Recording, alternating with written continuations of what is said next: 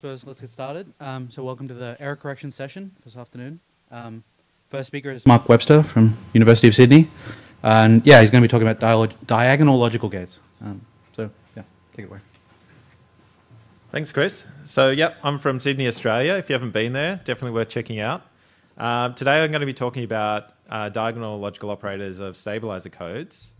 And I think the original abstract talked about having 8 algorithms for finding those and working with them. But I won't talk about all of those today. I'll just take a selection of the greatest hits and lead you through some of those algorithms and what they mean for people in error correction world. So I'm going to spend a little bit of time talking about diagonal gates, diagonal logical operators. And you might be wondering, why would anyone care about that? And why is this an important question? And the answer to that is this really fundamentally affects the architecture of your universal quantum computer. And on this slide, I have one of the proposed architectures, which is done by Daniel Litinsky in the Game of Surface Codes paper.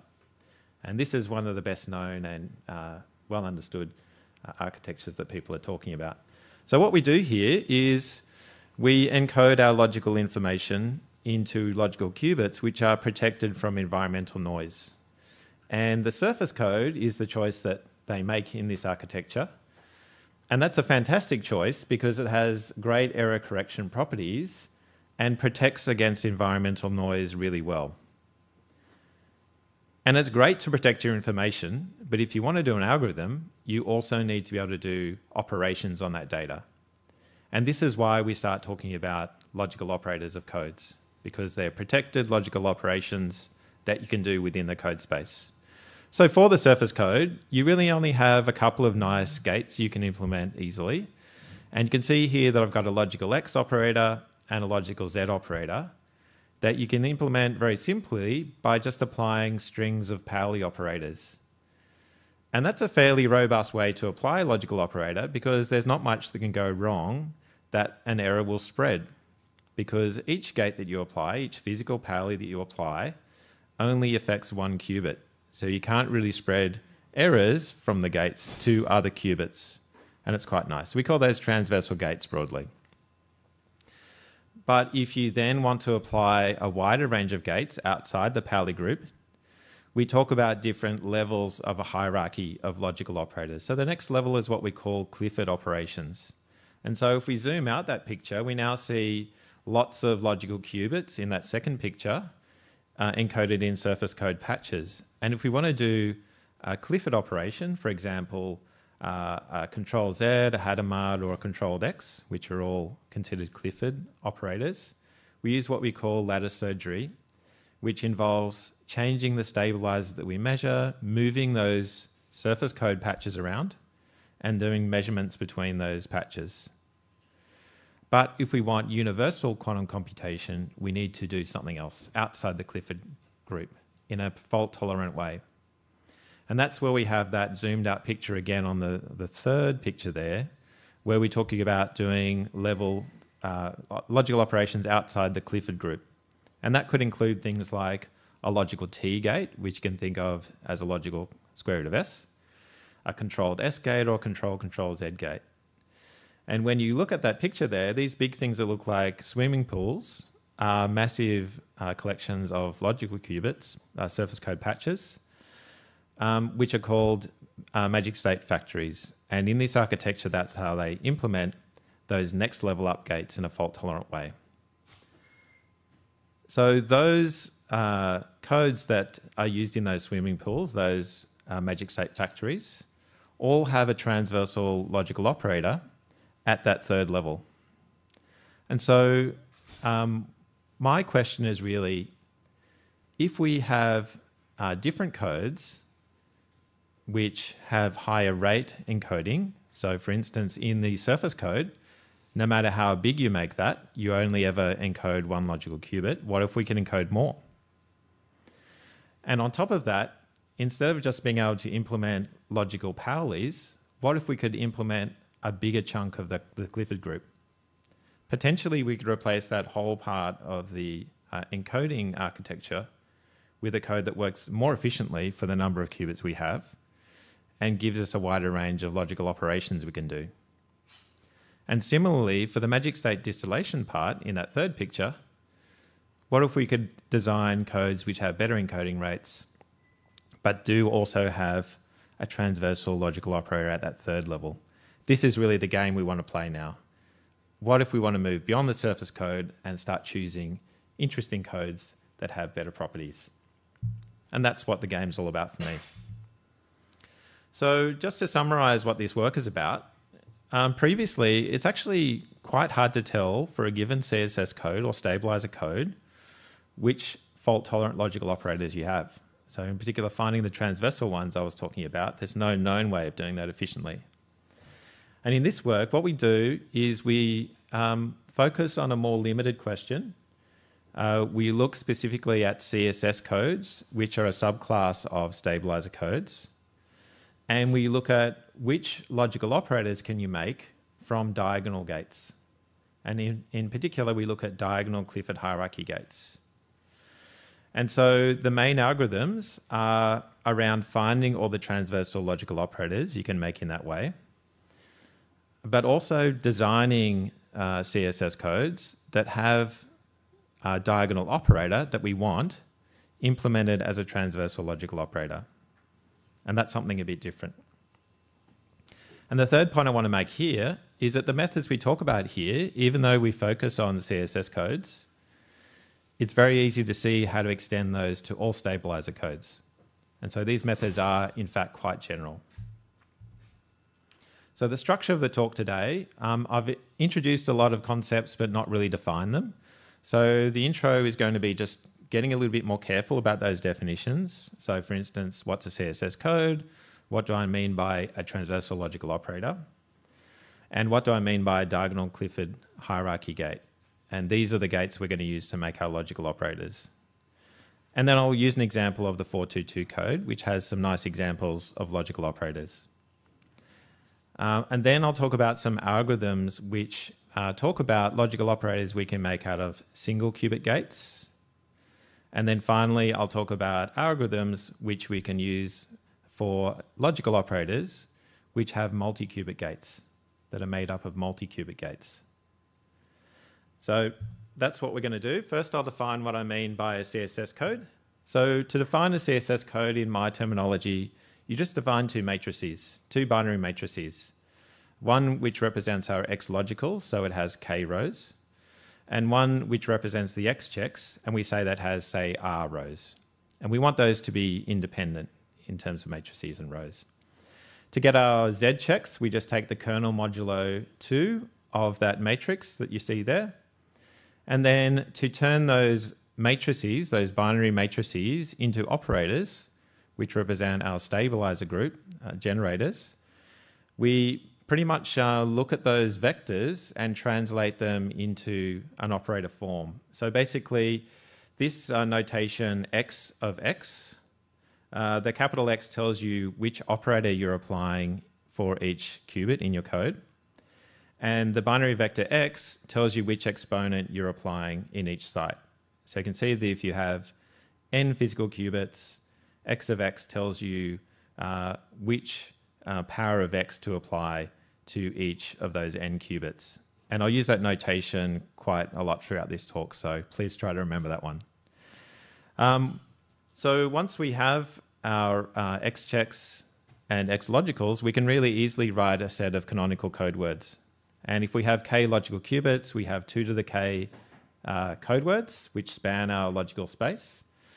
And we can represent them using length K binary vectors. So if V is a length K binary vector, we write V logical as that particular sum of computational basis vectors. Not normalized, but you can very easily write these code words.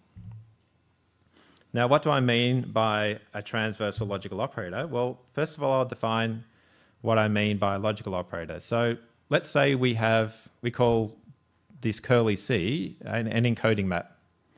And what that encoding map does is it takes some binary vector of length K and just gives us the code word corresponding to that, just based on that formula I showed you in the previous slide. And say let B be a unitary acting on K qubits. So that's the same as our number of logical qubits.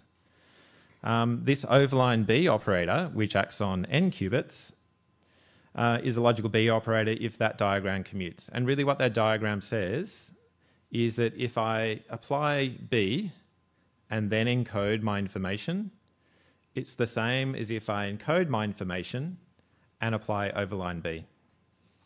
So really that operation on the code space corresponds to the unencoded operator B. That's what I mean by a logical operator.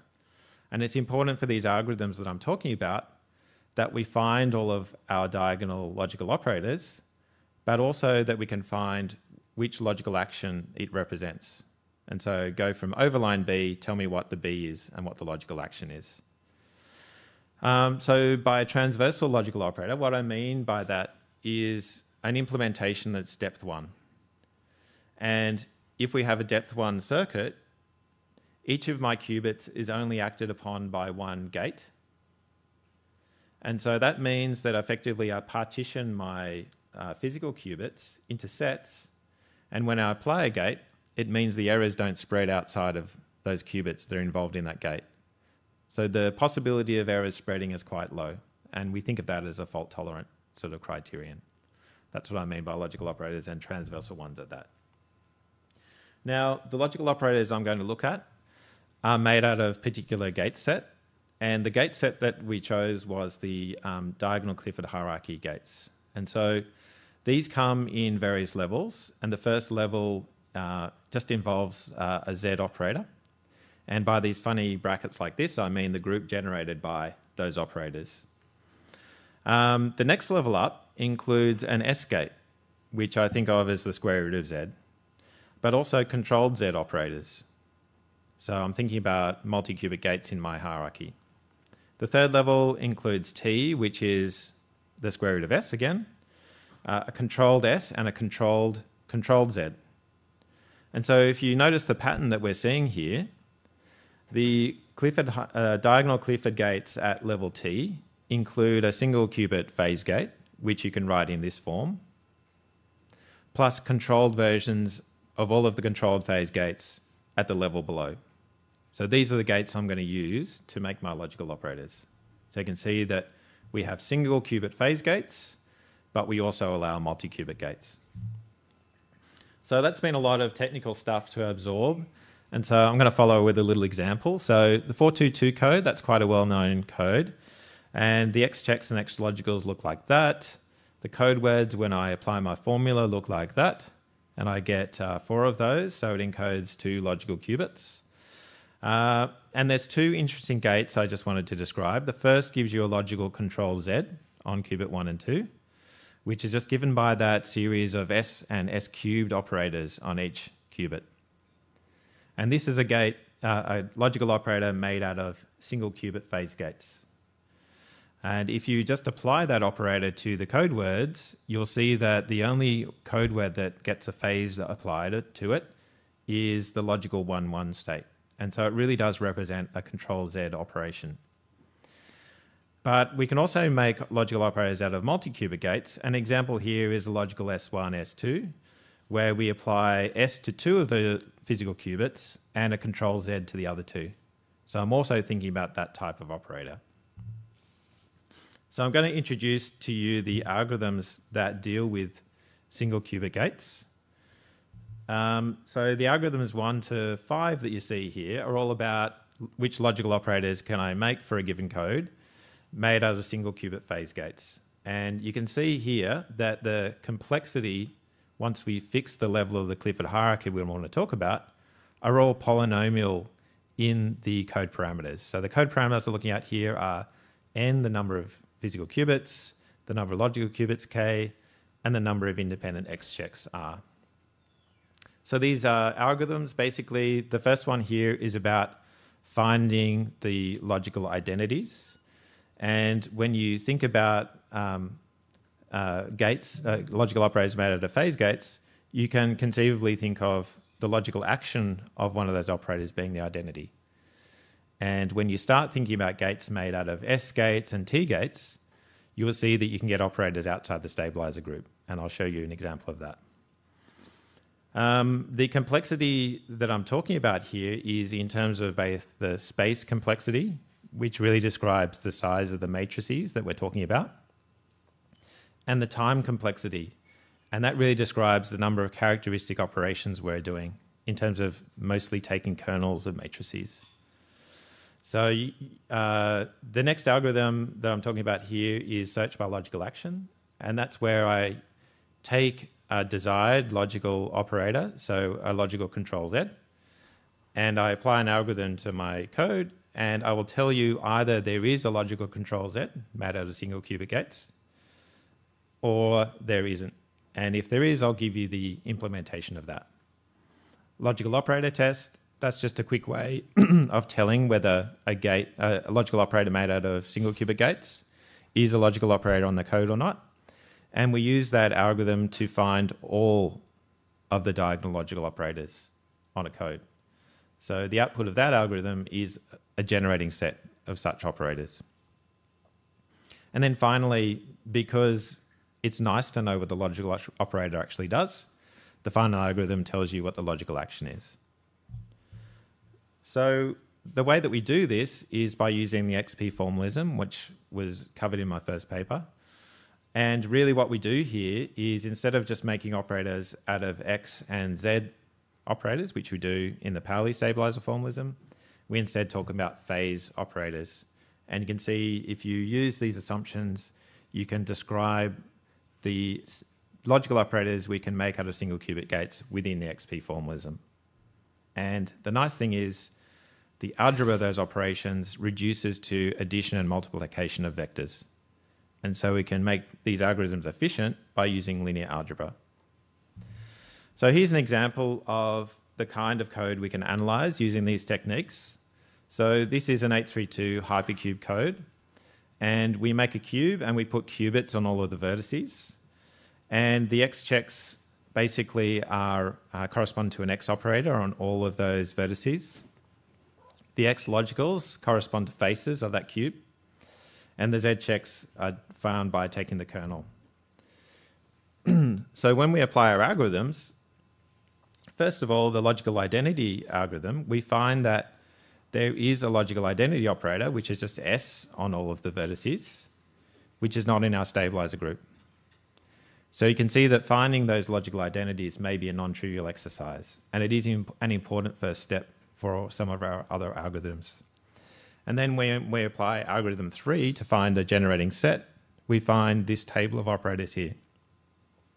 So you can see that we find all the logical Z operators, but we also find logical control Z operators between each pair of qubits, and a logical control Z operator. But the nice thing about this is these algorithms don't work just on small codes. Because they're polynomial complexity, we can apply these to very large codes. And the nice thing is we get a generating set of logical operators and the logical actions, so you can understand which operations are really possible on your code. So some of the examples we have in our paper, and they are all in this GitHub repository, are, for instance, at level 2 of the Clifford hierarchy, we get some nice codes that are big with level 2 Clifford logical operators. So basically any self-orthogonal classical code will give you a code that is likely to have these. But also we do some examples of 2D hyperbolic codes, and you see that example here. And these have a much higher encoding rate than the surface code. So if you take two 5x5 lattices and make surface codes, you use up 50 qubits, physical qubits, and you encode 2 logical qubits. But with this code, we take 56 physical qubits, we encode 14 logical qubits, and we have distance 6, which is actually higher than the distance of the surface codes. But on top of that, we have a wider set of transversal logical operators. So it's intriguing. We might well be able to do better than the surface code. You can also analyze some really large codes, which are, say, 3D hyperbolic color codes. These typically have 500 or more physical qubits. And certainly analyzing these was beyond the state of the art for what we previously had for arbitrary codes. So I think I need to go to questions pretty soon. But what I'm going to do is maybe I'm going to go to open questions future work straight away. So just to recap what we've done. So we have come up with efficient methods to find these logical operators made out of diagonal gates. And these methods work not just for single qubit gates, but for multi-qubit gates. And that's, I think, something that's quite different. But the other thing is we've managed to show that the diagonal Clifford hierarchy can be represented within the XP formalism. And again, that's both single and multi-qubit gates. So if you're interested in, say, simulating circuits made out of a whole bunch of diagonal gates using multi-qubit operators, then maybe the XP formalism is a good way to do that. But really, the big ticket questions for me are around, let's find some better codes. So what if we found a high rate code, say an LDPC code, that had a higher encoding rate, but also the full Clifford group implemented using transversal logical operators? That would be super useful. We could effectively replace that whole first part of the architecture and then need to worry about error correction properties, obviously, but very intriguing question. Yeah, I think that's all I wanted to say, the big ticket items anyway. If you want to get in touch, I'm really happy to receive emails or if you have questions about what I've talked about today.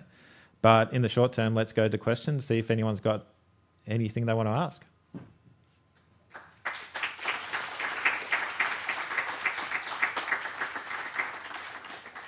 Okay, any questions?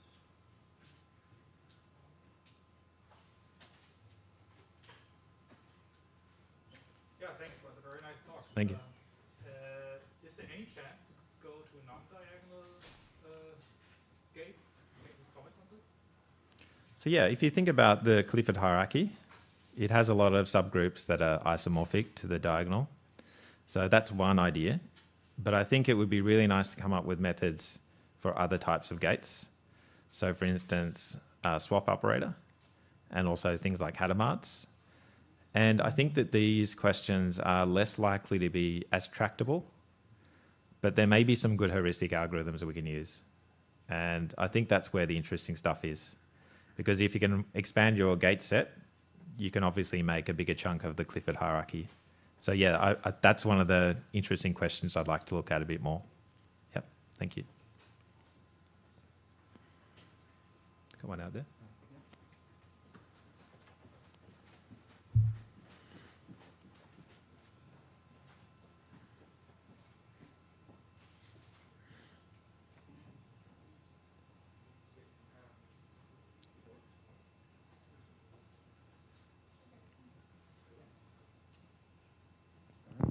Makes sense.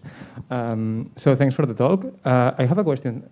All this algorithm that you propose, it only works with CSS codes, so it doesn't work with any kind of codes. Yeah, it certainly does. So here's a slide I prepared earlier. Sorry, yeah, I was not there. So yeah, basically what this slide is about is you give me a stabilizer code and I'll show you a CSS code on the same number of physical qubits that maps to, where I understand the logical operator structure, and I just convert back to the stabilizer code by applying some conjugation of X operators. And that gives me the same logical actions. So in the paper, you'll see, in the appendix, I must admit, a method for doing that. Yep. Yeah, thanks. No worries.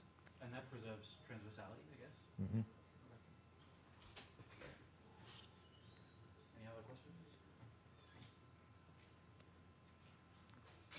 If not, okay. Thanks, speaker again. Thanks, guys.